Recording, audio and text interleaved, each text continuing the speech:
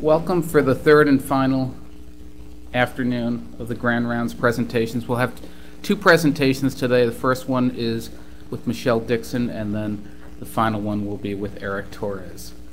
So, not to waste any time, we'll start up with Michelle Dixon on her Grand Rounds presentation.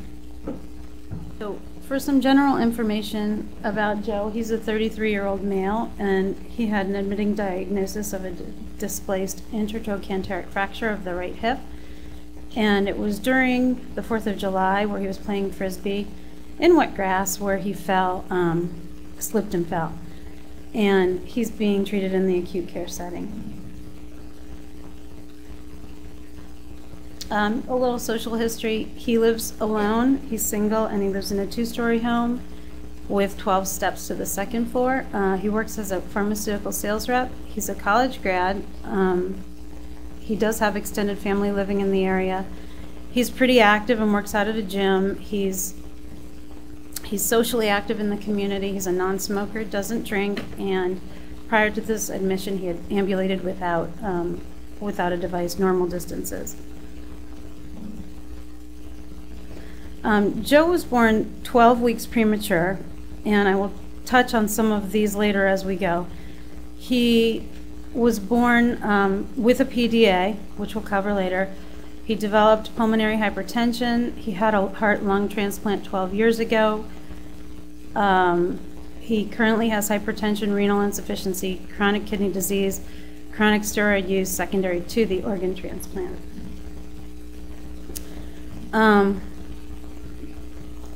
A PDA is quite common in premature infants, and it's a hole, and I'll just show you in between the aorta and the pulmonary artery right here. And in the normal infant, after they take their first breath, it closes up, and then you just have this little ligament thing right here. Oftentimes in the premature infant, it doesn't close, and then it's called patent. Smaller PDAs, usually they monitor them and they resolve themselves within hours. Larger PDAs need to be treated, and oftentimes they're treated with medicines, catheters, or surgery. When they're untreated, they lead to pulmonary hypertension.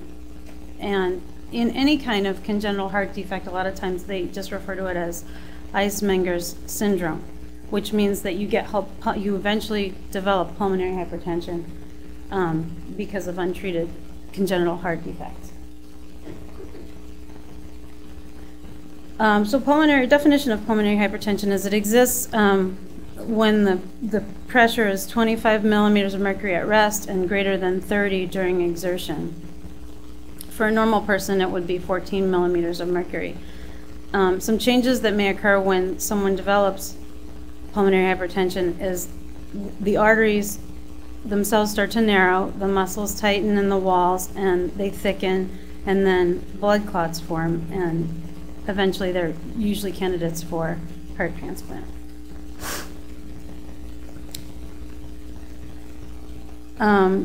Like any muscle, the heart, when it has to work harder against resistance, it hypertrophies, and this can lead to heart failure on the right side in this case, because as you can see over here, this is the right ventricle which pumps into the pulmonary artery, and if it's pumping against pressure, this side is the one that's going to get larger.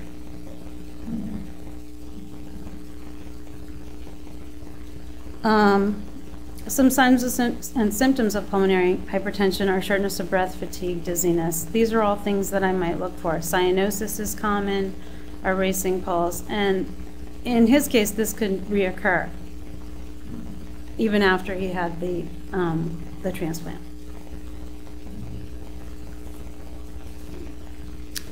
Pulmonary hypertension can be treated with medications initially, and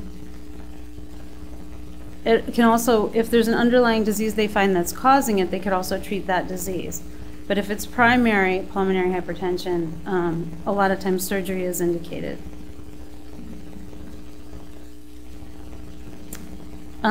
This I just threw in here for kind of FYI. This is Dr. Bruce Reitz, and he was responsible for the first heart-lung transplant.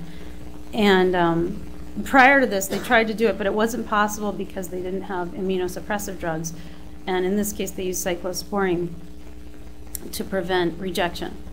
And this was done at Stanford, and I just wanted to show you how pretty Stanford is. I wasn't at Stanford that summer. I was at Mercy Hospital in Scranton, but it looks quite lovely.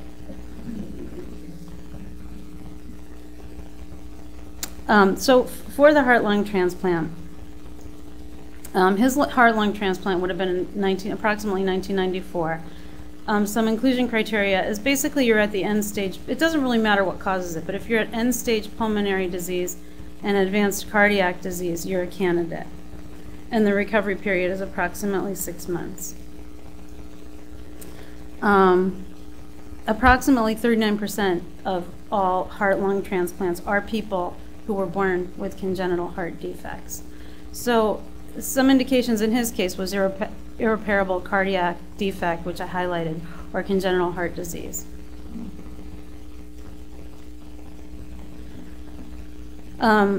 Acutely, the risks of heart transplant include rejection, and then longer term, it's the use of immunosuppressive drugs and integumentary compromise, which I'll get into. Acute rejection is usually treatable by an increase in the amount of immunosuppressive drugs they're giving the person.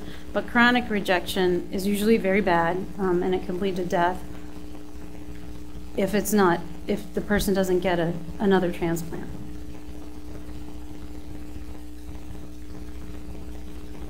So some complications related to organ transplant would be, in his case, he has osteoporosis because of his transplant. He has hypertension, he has renal dysfunction.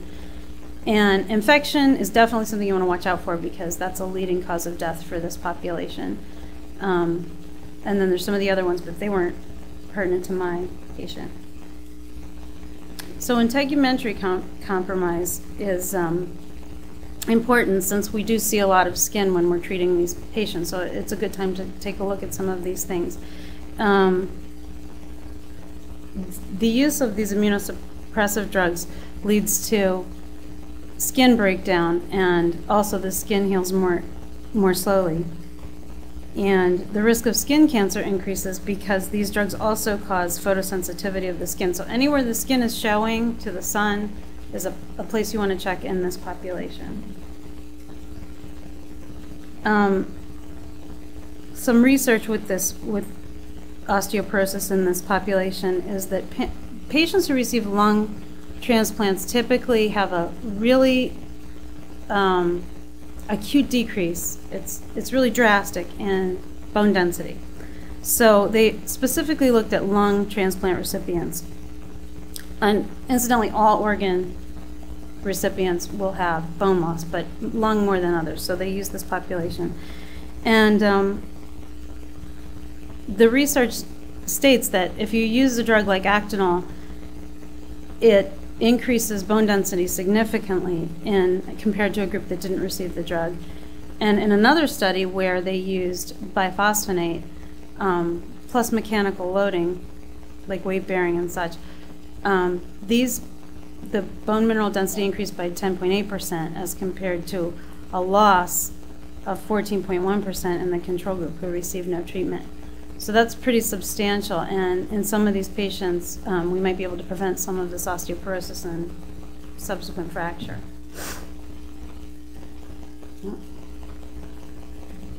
In transplant outcomes, I just wanted to show you what kind of odds that this guy had stacked against him. And in studies of patients surviving greater than 10 years, longevity was attributed to delayed development of bronchiolitis obliterans, and that is a viral infection of the lungs that causes an inflammation. That's a leading cause of death in this population. And in the second study at Duke University, they found that graft dysfunction in heart recipients and infection in lung recipients were the leading causes of death. So with that, we have this graph, and this graph just shows you, here's about where he was. He's at 12 years post-transplant, so he'd be about here, which I estimated to be in the 25th, I guess 25th percentile for surviving. And you could see it's a steep decline. And as you get out 20 years, you're really only in a very small percentage of people who are surviving with heart-lung transplants. So another study looked at what kinds of things really distress these people. This was a survey, and muscle weakness is a problem, and that's going to be a problem for me because obviously that's what we're working with. Shortness of breath with exertion, and changed appearance. Changed appearance is usually caused by the steroids, and they might get a round face, they might have abnormal hair growth, and those kinds of things obviously bother people cosmetically.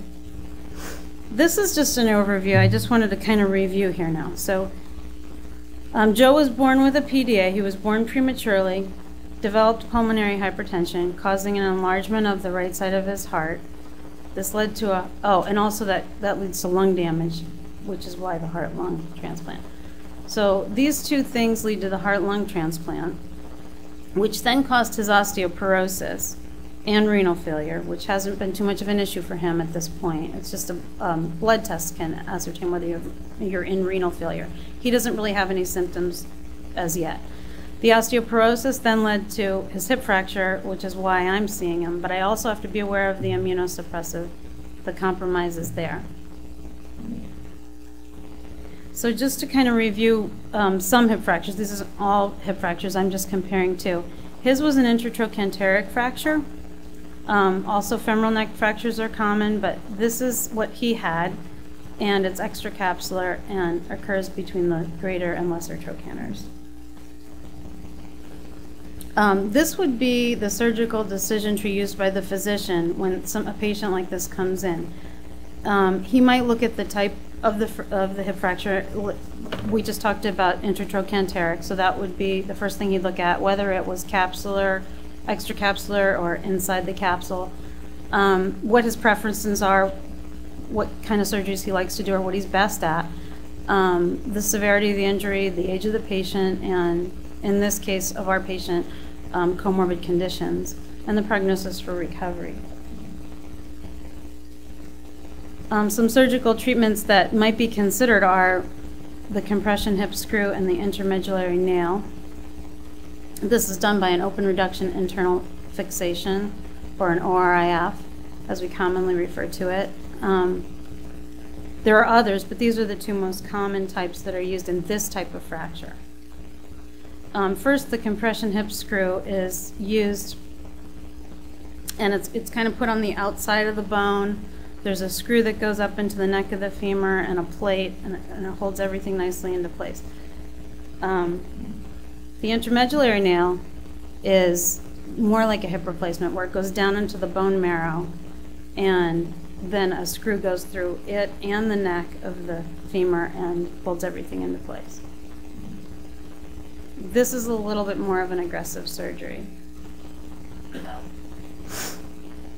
There are pros and cons to both, in that both can cause shortening of the affected limb. The intermedullary nail is used for usually for more unstable fractures or fractures that are more in pieces, several pieces. But the intermedullary nail can migrate medially, and that causes a lot of pain.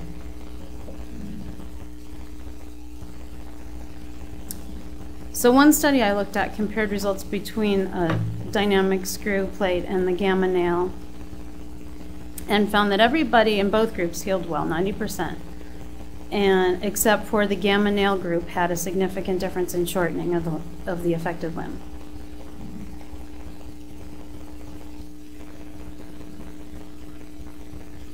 On this patient, an ORIF was performed with a posterior lateral surgical approach.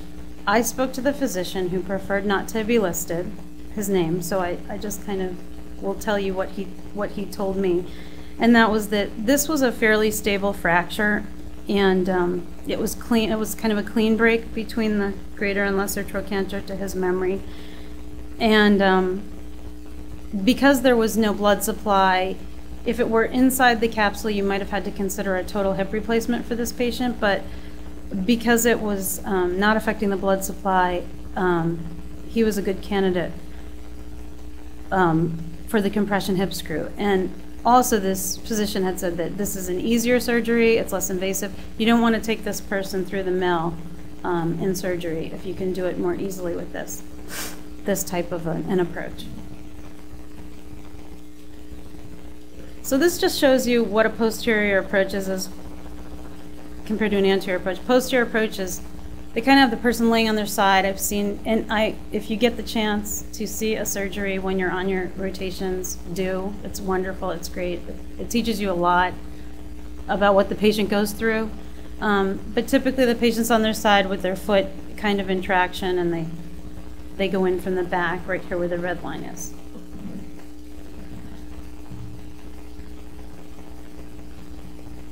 Some of the medications that I'm just going to go over some of these and touch on the uses.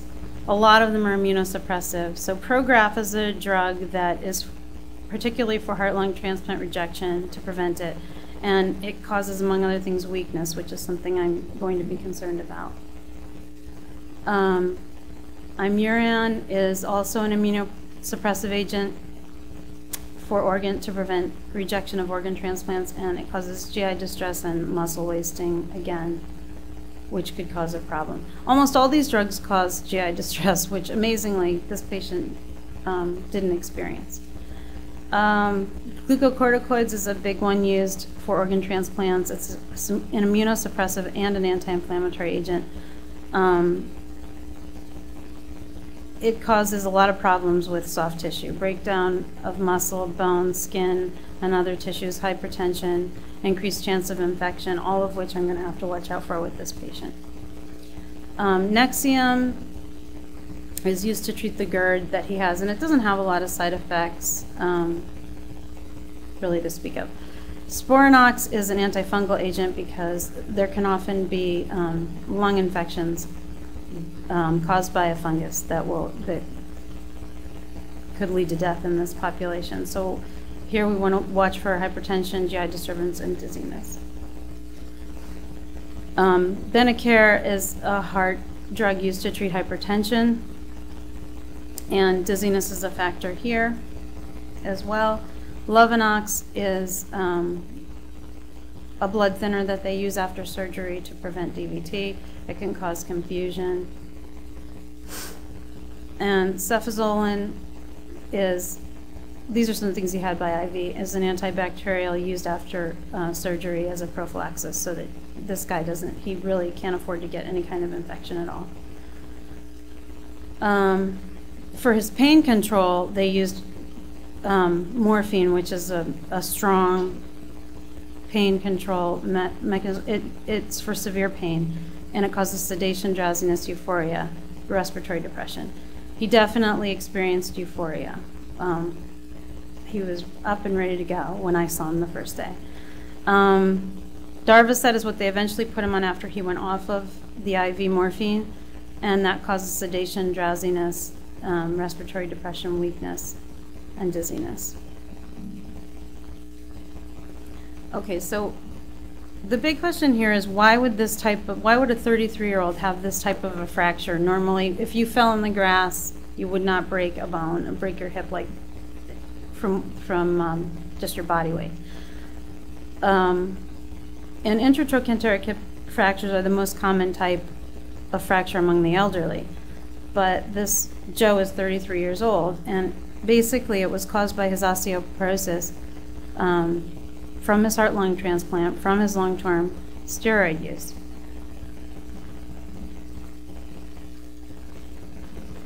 In order to prevent organ rejection early on, they use glucocorticoids, which are steroids, in very high doses right after the transplant to reduce the acute rejection. This drastically reduces bone mineral density during that time period. And if you can see here, this is the normal trabeculation and this is abnormal. And the point between the greater trochanter and the lesser trochanter is a point that receives a lot of force during weight bearing. So it's a perfect spot for if you have weakness there, it's going to be the spot that's going to give. So just to summarize the glucocorticoids and what they do to the body, this diagram illustrates the catabolic effect of glucocorticoids. So you have decreased bone formation, decreased mass, decreased quality of the bone that's being laid down. You also have muscle weakness, and you have an increased risk of falls, which all lead to the subsequent fracture.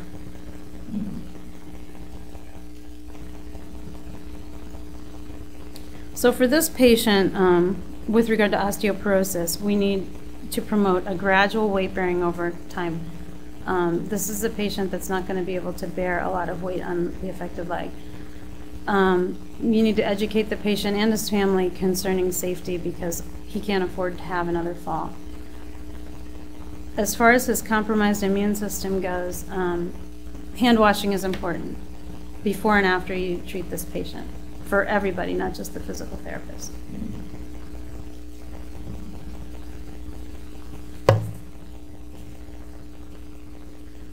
Heart-lung transplantation causes decreased exercise capacity and pulmonary function.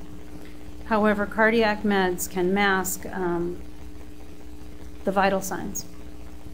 So some of the things you need to consider are to monitor vital signs at baseline, during exertion, and during recovery after the resting. Another thing is to monitor their diastolic blood pressure. It should not increase more than 10 to 15 millimeters of mercury when they're exercising. Also, the use of the Borg scale. Because he's taking the Benecare, his heart rate is going to be a little bit lower than what it really would be if he had not been taking the medication. So in this population, the Borg scale is used, and it's for those of you not familiar with it, it's a visual analog scale, and you ask the person, where about on this scale 0 to 20 do you feel you're working at? And with this population, you don't really want to go beyond 13 because that's where evidence shows that it becomes anaerobic. Another problem with organ transplants is loss of the vagal nerve innervation, which can cause hypotension. You need to use an increased warm-up period and an increased cool-down period because they're not able to adapt as easily without the innervation. Monitoring ventilation status is important. You want to keep this population at exercise between 30 and 35 breaths per minute, and their saturated oxygen needs to be above 90%. So this is a person you'd want to put the pulse ox on their finger while you're ambulating them or anything like that.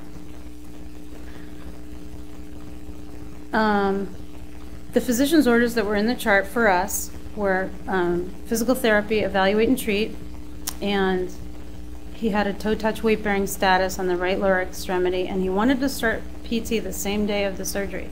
So this patient received surgery in the morning, and we were seeing him that afternoon.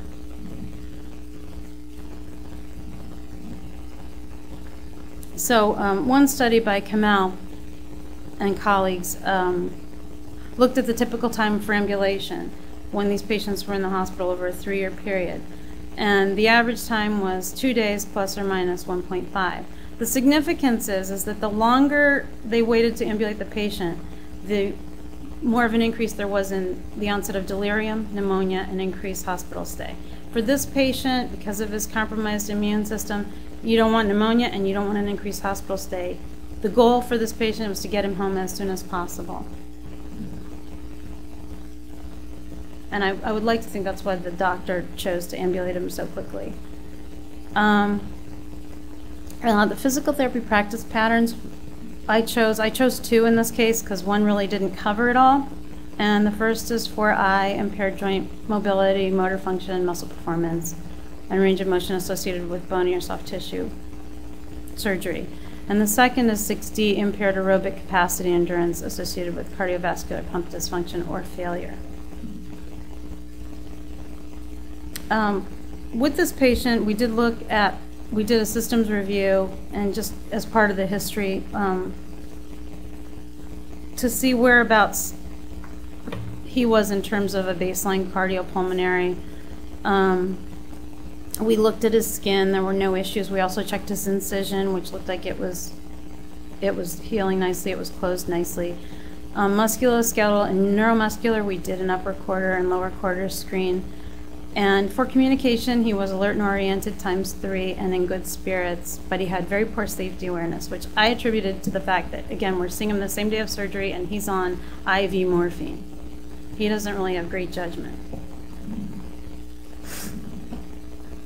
For the examination, everything was normal except for the hip on the side of the surgery where he had 4 out of 5 for flexion extension, abduction, adduction because of the pain. Okay, Dr. Hickham's going to like this balance. We've had this discussion earlier. During my rotation, we looked at 4 things: sitting static, sitting dynamic, standing static, standing dynamic, and it was 2 things, either intact or impaired. In hindsight, I would have probably done a Berg, a timed up and go. There are many things we could have done bedside with this patient. We could have even descriptively said, in standing, he uses one hand to steady himself, something of that nature. But this is what we have, so this is what we're going with. Some objective findings for bed mobility and transfers. For almost everything he was, in fact, everything he was meniscus ×1. Supine to sit, transferring to the chair, sit to stand and back down again, he was meniscus. For ambulation, he ambulated the first time 12 feet with a rolling walker with contact guard. But he required a lot of verbal cues for safety, and he ambulated with an IV at that point. He had no complaints of pain, and again, I'm seeing him the first day of surgery. He's on morphine, but I'm assuming that there was pain. It's just that he wasn't experiencing any. He was very motivated to work with physical therapy, and he, except for the fact that we brought in a rolling walker, and he did not want to use a rolling walker because when you're 33, you think rolling walker, elderly patient. So what we did was we agreed to bring him crutches for the next session if he would use a rolling walker with us during this session. Our justification for PT was that he had impaired joint mobility, muscular weakness, impaired transferability, gait dysfunction, safety concerns, and pain. Even though he said he was not experiencing pain, I just assumed that when the morphine wore off, he'd be experiencing pain. And we established that his rehabilitation potential was good.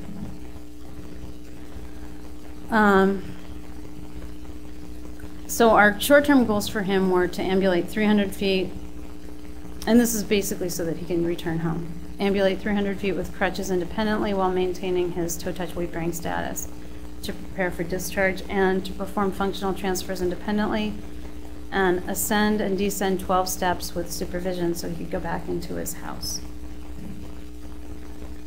The long-term goals were for him to return to his previous level of function before this particular hospitalization. And his goal and the goal of his family was to return home as soon as possible, and I think that was to avoid any kind of complications due to infection. So the treatment plan for physical therapy was for 7 days, twice a day at bedside, for gait training and thorax to the right lower extremity.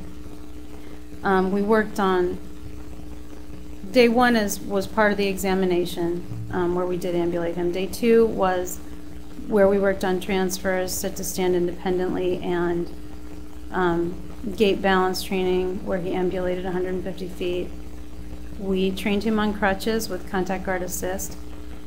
He did do the stairs with the crutches. He did very well. He actually ascended. We used 10 steps at the hospital because that's what one flight of stairs is. Also, at that point, we knew he probably wasn't returning home. He was going home with his mom, who lived in a ranch-style home. So for discharge planning for this patient, we wanted him to return home in approximately 3 days. That would be the usual stay. And the patient was discharged to his mother's home, as I said, on day 2 of therapy with an order for home health. Because this patient is younger and in better physical condition than most patients with hip fracture surgery, he's a great candidate to go home sooner than most. However, the goal for him was to get home as soon as possible because of his immunocompromised condition. So this, as far as the cultural and age-related issues go, I've kind of hit on them already. The patient was able to be discharged sooner because he has a strong family support locally. And despite his comorbidities, he's young, strong, motivated. And one of the things I noticed when I evaluated him was that he was in very good physical condition. He had great muscle tone. You could tell he was a person who took care of himself, worked out, regardless of his other medical problems. So the prognosis for this patient is good. I talked to my clinical instructor probably last semester, I believe, who told me that he had been in physical therapy for 2 months. I don't know how long he was in home health versus outpatient, but for a total of 2 months, he had fully recovered and returned to work and ambulates in the community without an assistive device. With that, I'd like to thank Dr. Leininger, Dr. Wagner, my CI Dana Grisenda, and Megan Andrajic for helping me complete this project. Thank you. These are my references.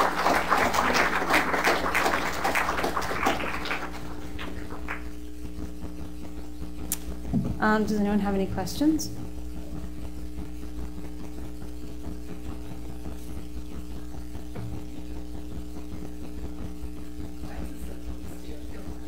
I don't know. Hello. I actually have an orthopedic type question for you. Okay. So, regarding the ORIF, you evaluated him bedside. I'm wondering how you tested his strength, especially at the hip, and if there were any precautions. Later you mentioned toe touch weight bearing, but if there were any other precautions related to the surgery that were important to follow while exercising and treating him as a PT. As far as, we did a manual muscle test to check his strength. At the surgical site. Not at the surgical site. You had to skip at 4 out of 5. Well, we did check. So you didn't resist where he had surgery? We resisted down at the knee. Okay. You know what I mean? So I do know what you we mean. did. I'm just a little concerned. She didn't want to defer that at the hip at the same day of surgery? We didn't go crazy, but because his status of having no pain, we checked it briefly and Still a little concerned. The pain was kind of masked by the drugs, right? absolutely, definitely. And there's new instrumentation, open wound. And I mean, we weren't checking through the range of motion.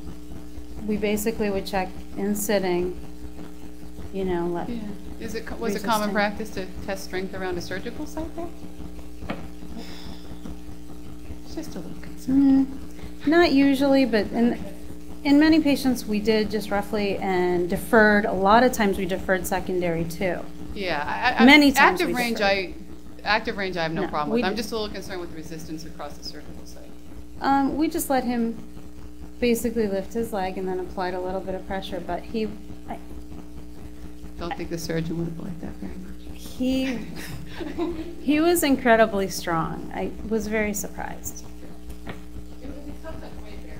Resist that happens. Well, the toe touch weight bearing status is for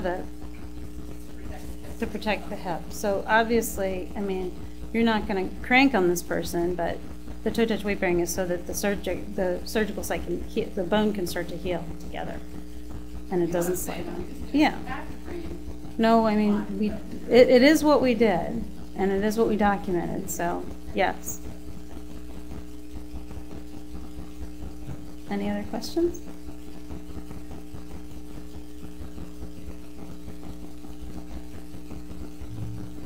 Okay. Thank you.